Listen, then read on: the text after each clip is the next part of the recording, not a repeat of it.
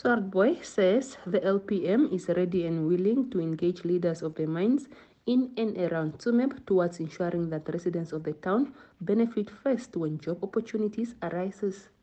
We have competencies to engage with these people, and we will communicate soon with them so we can engage them, so that communities from here are the first in line for jobs, not to be spectators and see how others from other areas are driving the best cars, wearing the best clothing, and living in the best houses. Yet here, they don't even eat millipap.